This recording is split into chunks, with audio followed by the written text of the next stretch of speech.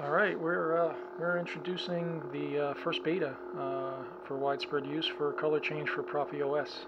So first off, I got to thank Matt McGeary. He SA22C. He did a ton to make this all happen, and this is obviously running in his fork. But he and I did a lot together on this, and he had a lot of great ideas. Actually, made a ton of improvements, which I'll kind of show you guys to make this all possible. There's actually going to be way too much information for a video or even for a Facebook post, so I have a thread on TRA. There'll be a link. Please go read that. We put together a bunch of instructions and explanation on everything, as well as all the links to download the actual fork. Plus, within the fork, there's going to be templates for easy use. So that's a real quick, simple implementation of color change. And then I have a style library which will ever be growing. I kind of had to actually cut myself off. I had so many ideas, but just wasn't enough time to get them all done, so there will be continuous updates there. For the style library, you can go there. You can grab the styles, copy and paste them, drop them into your config, and go off and running. They will also be a roadmap if you want to start looking at how to do some of these effects. Feel free to take the style and play with it, see how it works. And we do have there's going to be some videos, instructions, explanations, lots of stuff on that TRA thread. So let me get started. So color change for Proffie is actually kind of almost a misnomer in my point of view. It's not really just color change. Essentially, the way this is it's really just an effect. So as you go to build your styles, you'll see that it's an effect you drop in, but it's extremely flexible. It can do colors, it can do effects, it can do multiple colors of multiple things, it can do multiple effects. So it's really not just about having a list of colors that you cycle through. It's so much more, and there's a lot of uses beyond just changing the color of your blade, which I'll try to show here, but there's so many possibilities that I really want everybody to go have fun with it. Think up what you'd like to do and try it out. So without further ado, let me kind of show some stuff. So we're calling this color and effect change. There's actually two methods. So there's what we're calling on the fly, and with this fork there's actually several button configurations as well as a bunch of customization. So I'm using my own button config. Essentially it's the base OS with the controls for color change in it. That is available, but it's not by default. By default, this fork will have SA22C's button config for both 2-button and 1-button. If you want to do the same controls I have, there's instructions in that TRA thread on how to use the saber.h file that I'm showing. So my controls might look different than yours, but everything works exactly the same. It's just how you get to it. So on the fly color change, essentially you either click a button combination, or Matt actually put together a great swing to change capability, which is also, you can select that and customize it. But either way, the on the fly just changes the color when you do the button action or the swing to change.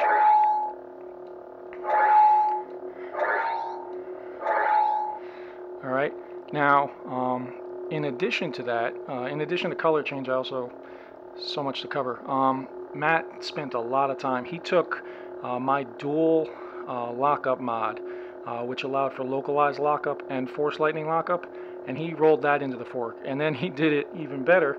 He actually went and wrote new styles that actually reduced the amount of code. So those of you who've seen my localized lockup or force lightning lockup code, those styles were really long. It's now a fraction of that, and that's all thanks to his hard work and effort. So now all of the styles in my style library plus the templates, they're going to have localized lockup and they're going to have force lightning lockup built in, and the code is a fraction of what it used to be. So just kind of show that. So this is the localized lockup, and now within the same blade I've also got force lightning lockup, and that's all his efforts, just making that code a lot easier to implement. So that's the on the fly color change. This is just a simple example.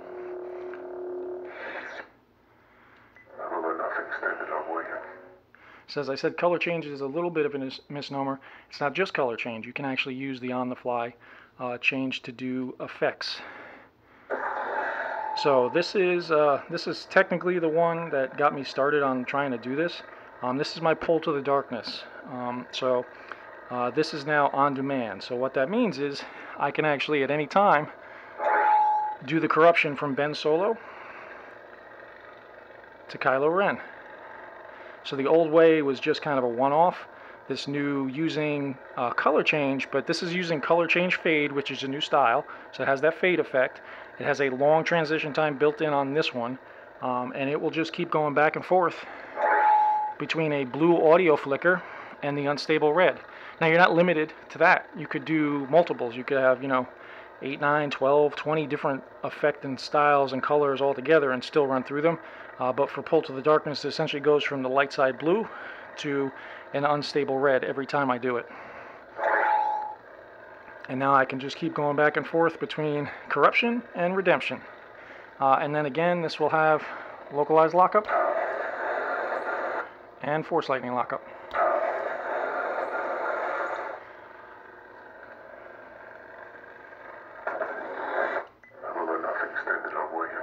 So those two first styles, those are what we're calling the on-the-fly method.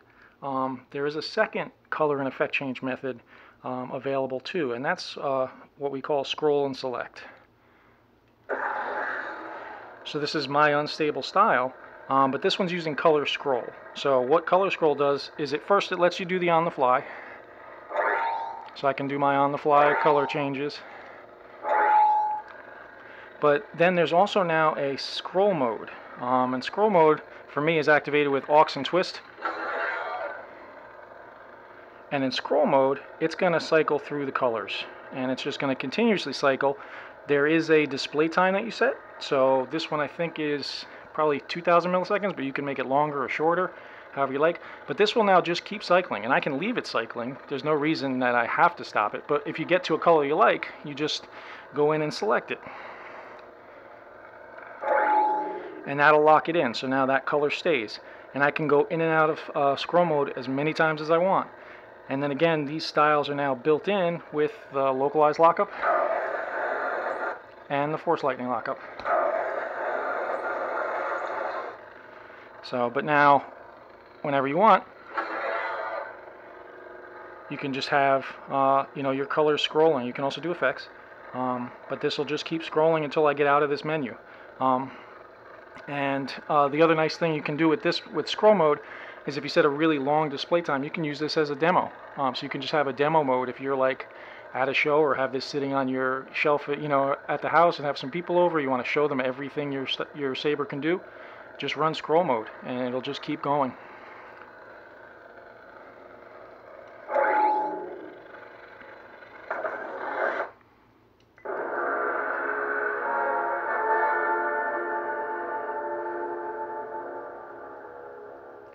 And so because we actually have the two methods for changing color and effects, you can also combine them. So what that means is I can use color change, and then there's a new style called effect scroll. And what that does is I can set a group of colors or effects to run on color change. Those will be changed on the fly. And then I can set up a second group of colors or a second group of effects to run on scroll mode. And they'll work independently of each other. So this is just a regular audio flicker, and then I've got the on-the-fly color change.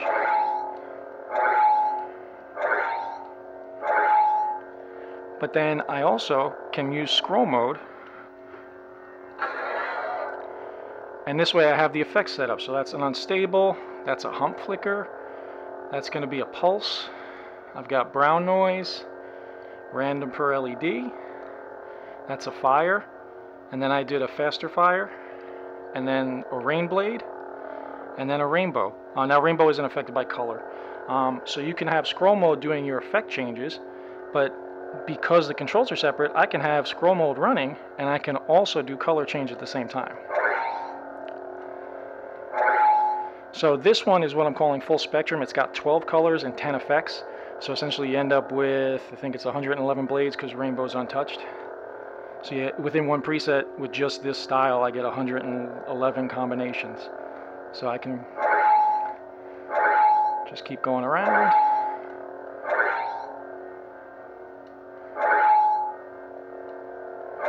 Rainbow won't get changed by color change. But now I'm back to my red, and then I can I can get out of the scroll mode, and that will lock in. This is a hump flicker in red. So now I can do color change and I can do effect change separately from each other, and you can use kind of different combinations of the two. So that's this style and all the styles I'm showing here, they are available in the style library if you just want to grab them and get started, or you can go and build your own.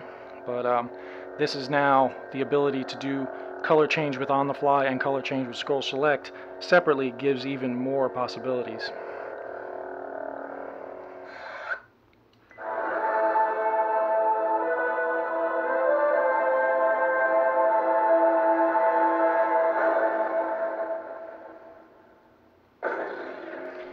And this is just a flame blade, and this one has color scroll set up in it too. So I like this one, so I wanted to show it.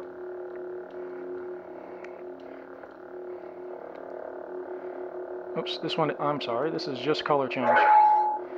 This one wasn't set up for scroll mode, that's my mistake. So, but this one, you could set it up either way. So when you're building your styles, and I do have a scrolling style as well. This one I must have loaded the straight color change effect. Skywalker. Oh, okay. This is this style I've shown already, but I wanted to show it, and it's available in the style library too. This is just a different use, so similar to Pull to the Darkness. So this is the Koran horn style. This is meant to be a dual phase lightsaber. So Koran horn was in the Legends books. If you haven't read them, they're actually really good. But in the books, he had a silver lightsaber. But he had a second crystal in the chamber of his saber, so he would twist the hilt, it would realign the crystals, and then he would get a purple blade. So this is using color change, but then there's a new, what we're calling a transition, which is called Change Spark. And I use Change Spark here to represent those crystals realigning. So when I go to do color change, you'll see I'll go from this silver blade. For a second, you'll see kind of a hump flicker, unstable look, and then it'll lock into the purple.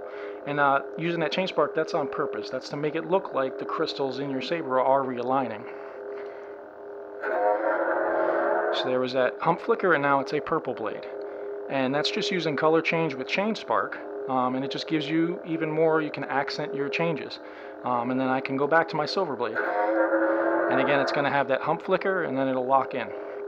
So that's just another thing. You can, you don't have to have 12 colors and 20 effects in your preset. If you have a very specific thing you want to do, you can do it with this. Every single preset can be completely different, can have as many or as few colors and effects as you want. So this isn't all encompassing. You can get as specific as you want for every preset and just have all kinds of different blades and all effects built together. So there's so much more. I feel like I've been talking for a long time, and I'm sure you guys are tuning me out a little bit. So all I can say is go read the thread, download the fork, pull some of the styles, look at the templates, and just have fun. And this is a beta. If you've come across anything, please let Matt and I know. We've done a lot of testing. We did have a beta group, so I want to thank those guys. They were helpful, particularly in trying to figure out how to get this to the masses. But I'm just really excited for everybody to see it. I hope you all enjoy. Thanks for listening.